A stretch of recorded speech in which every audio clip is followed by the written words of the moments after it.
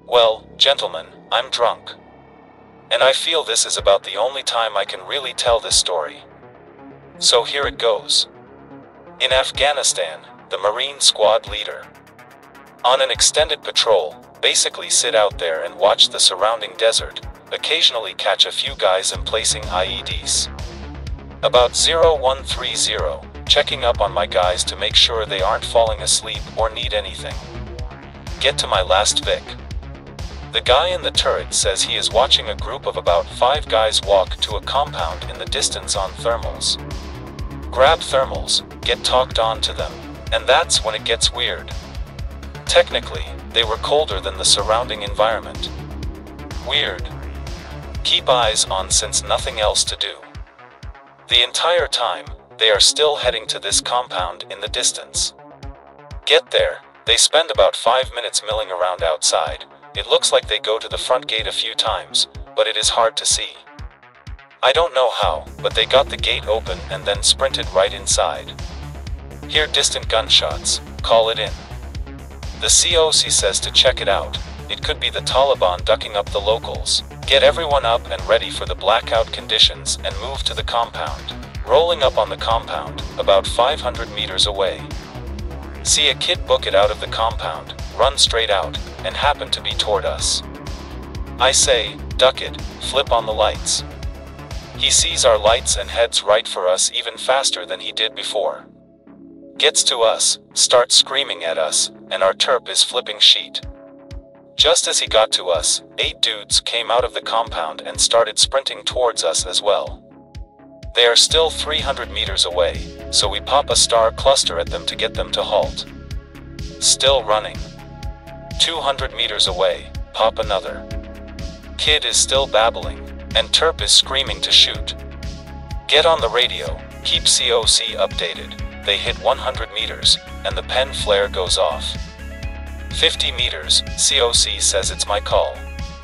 They are now within range of our headlights, all of them are covered in blood. I give it the go-ahead, too close to effectively use our .50s and marks, so thank duck my turret gunners grabbed their saws instead. The whole squad had dismounted by then, and Doc was checking on the kid.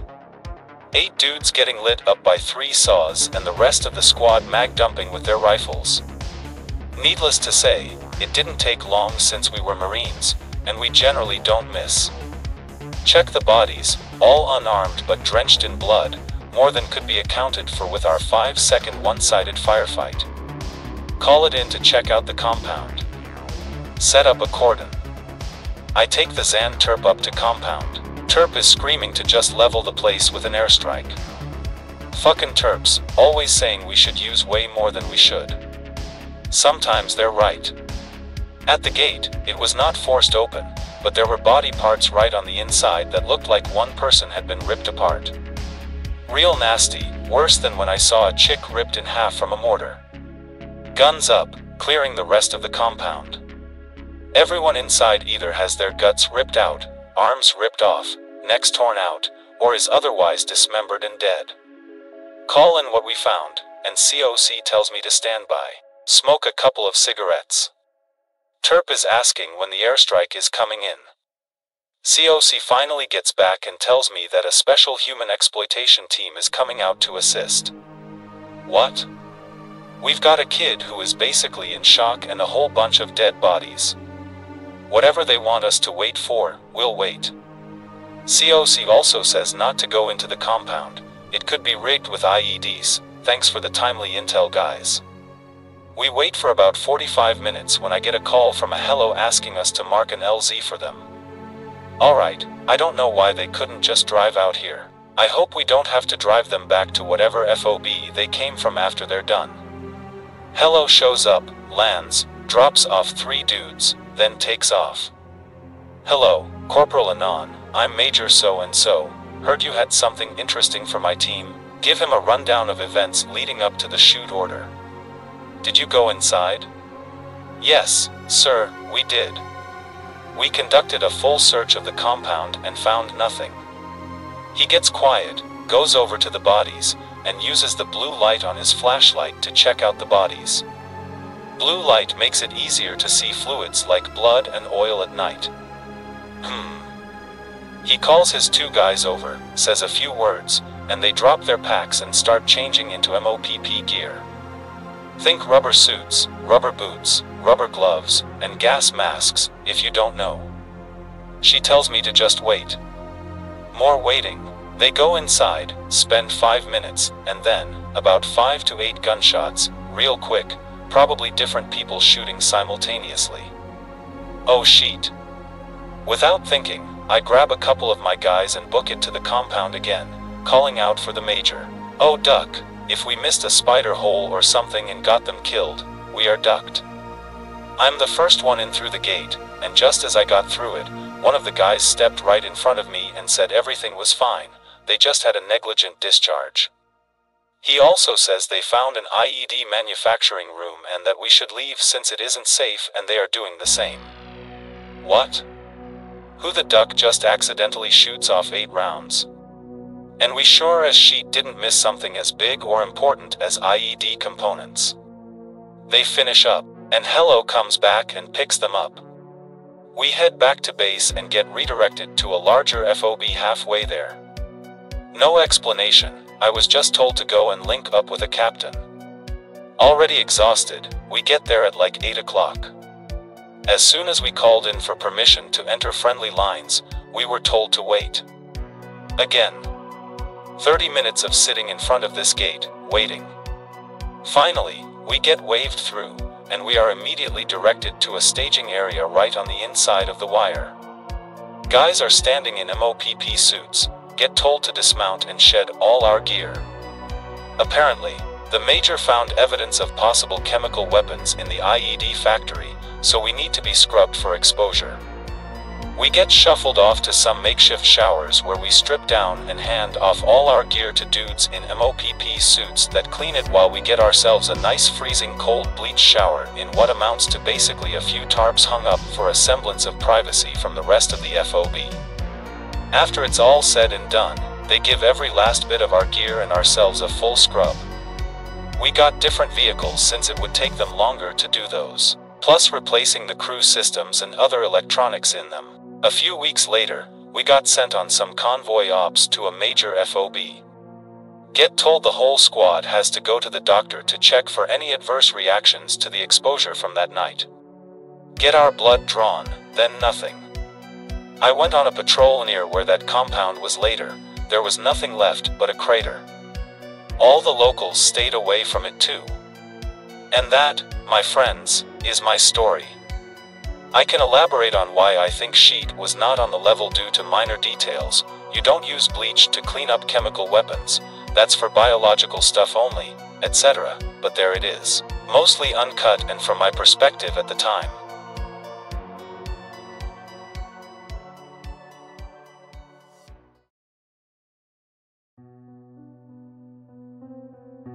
Background info.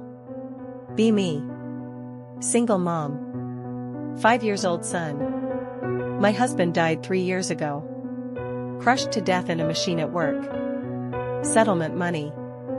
I bought a Victorian house that was modified into a 4-plex. Front of the house is our apartment, with a sunroom up front.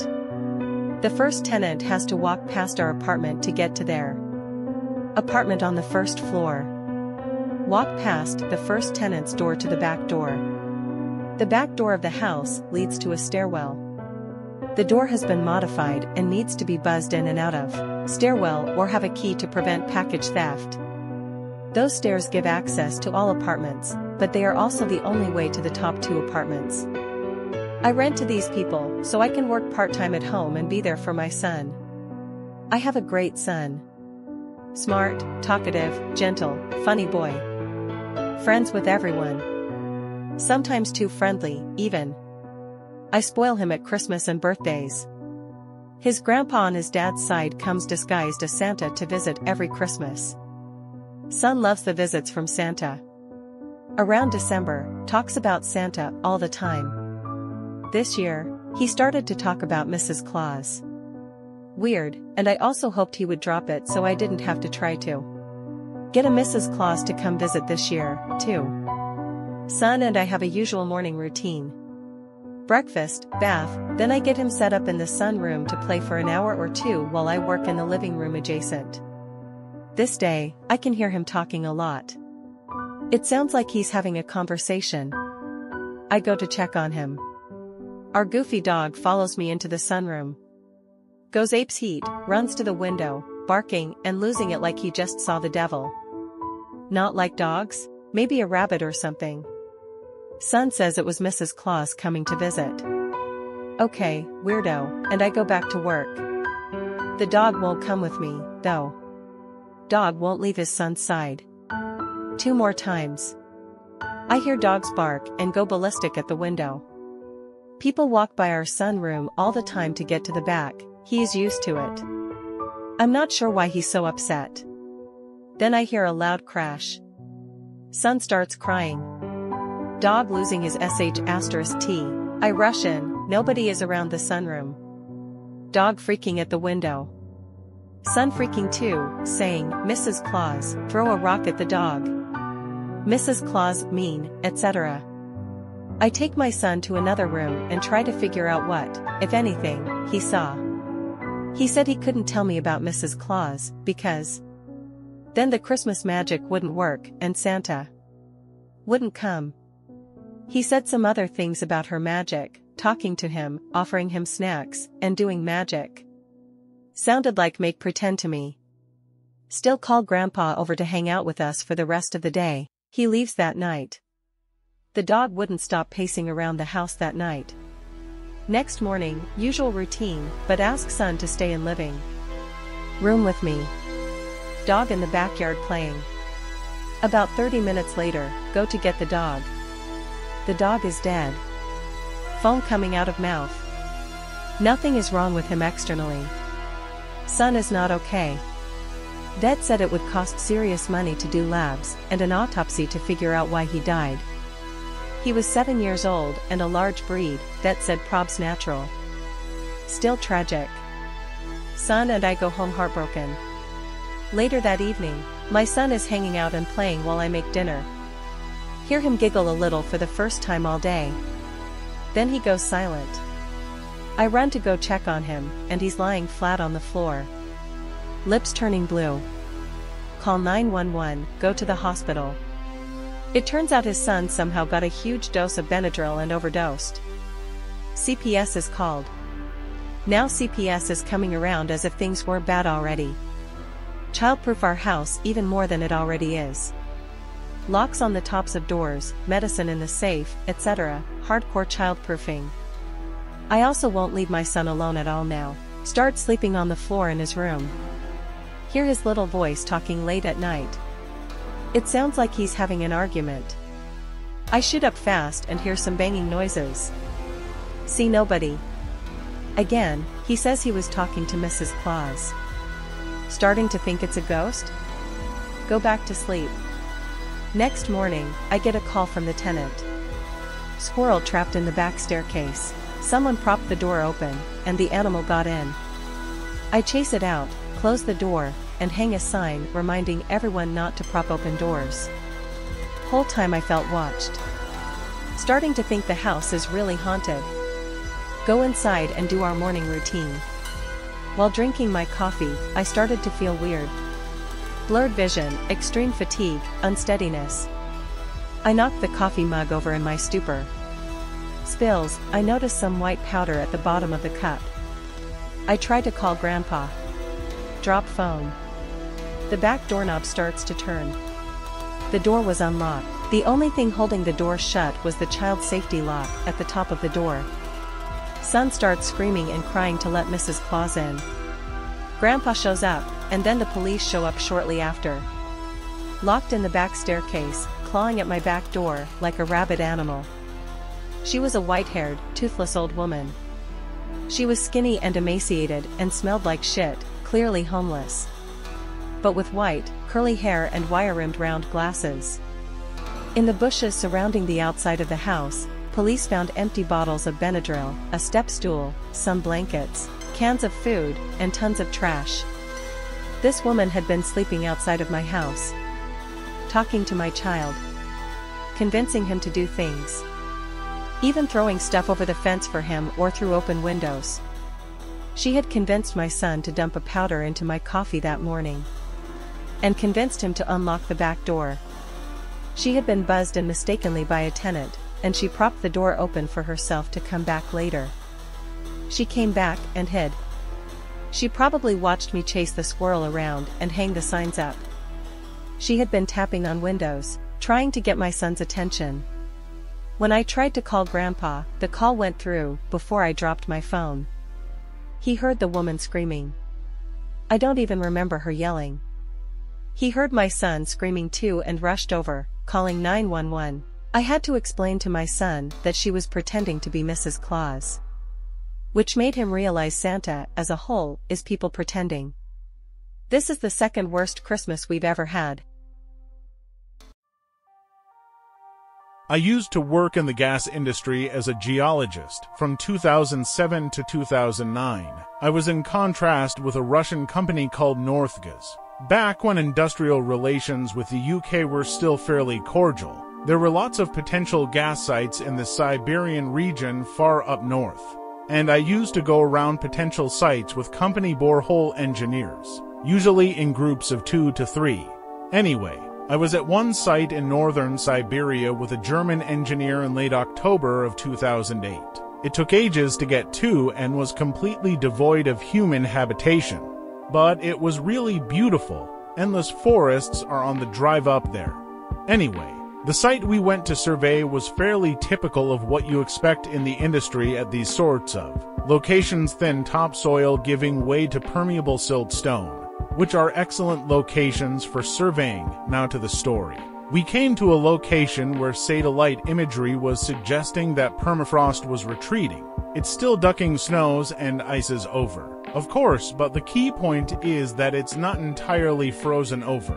You can install stuff during the summer months and get gas production up. It was a pretty boring landscape though, with very thin topsoil giving way rapidly to permeable siltstone. There were lots of these natural holes all over the place too. Permafrost plugs that had melted and left 20 to 30 meters deep holes dotted all over the place. We decided to stay a few weeks and do some test surveys. The first week was completely fine. We got some good locations and things were progressing smoothly. By the end of that week, though, things were getting a little weird. Every time I would go out with the spectrometer after that first week, I'd occasionally hear some noises from the holes. I was never near them, because while you get a lot of gas coming off these things, they're not really good for industrial drilling. It was faint. Just on the border of hearing. I never knew how to describe those noises until a few years later, when someone took me out to a jazz bar and some guy was playing a violin-like instrument that made this drone noise, like a disconcertingly. It makes your hair stand up. My colleague would notice this too. It's disconcerting, as in this job. You're not really working together but apart, so two of us were hearing stuff out there. We were both rational people, at least for me at the time.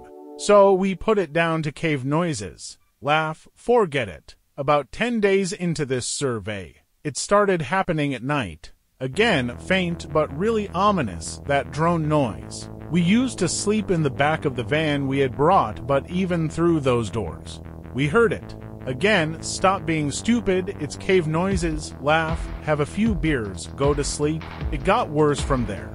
The day after, I found some slime around one of the permafrost boreholes. Yeah, you get lichens and mosses around these things, not an issue, but this was like petroleum jelly.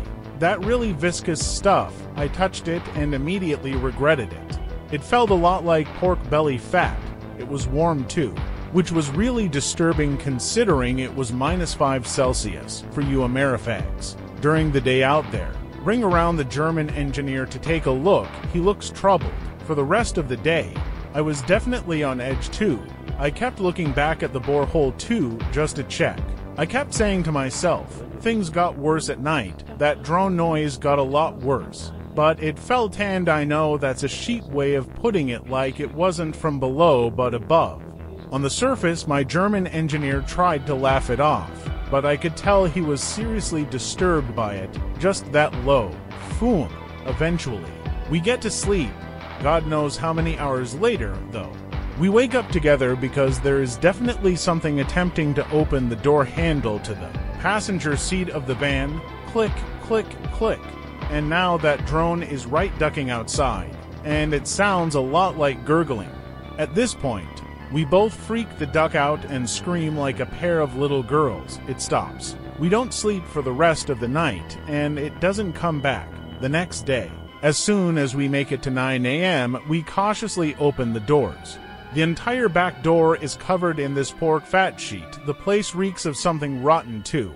The passenger door just smeared in that stuff, but the thing that made us immediately go, duck it, we're leaving, was the passenger window, which was also smeared in this gunk and had an outline on it, like something had pressed its skull into the fat stuff and left an outline. It was unmistakable, some elongated human skull with no eye orbitals. Jelly stuff was all over the area around us too, and of course, it led all the way to that borehole. We got out of there very fast after that, but as we were packing, that drone sheet started again from that hole, and it was loud. It was guttural by this point. Whatever the sheet was making, it was down there and close too. A German guy went pretty nuts after that. I just hopped in and immediately started going. Equipment that was still out for methane measurements just left. I didn't stop driving for the next 14 hours. I pretty much ditched my job soon after. I had no desire to be left like that again in the middle of places like that. German guy. Never heard from again. He never talked about it to me anyway. Nice story. Thanks for posting. Thanks, I suppose. I guess the distance from that event makes it sound pretty prosaic. Spooky noises. A woo, slime, a woo. During that night, though, I was convinced I was going to die. You know how you can just tell when someone or something like an animal is nice, curious, or just out to duck you up? I knew instinctively that whatever wanted in didn't want to crack open a beer and ask us about geology, if you get my drift. Anyway, I spent a long time after I had calmed down about it, which took a few months. In fact, to think of a rational reason for this. Every time, though, I kept butting up against the inexplainable. Sure, drones could be cave noises, but the warm slime stuff, the guttural noise, around 2012. I got a lot into reading about frozen mammoths and the worry about viruses from the taiga that they were expecting because of climate change, and at that point, I went full X and said, duck it. Frozen monster.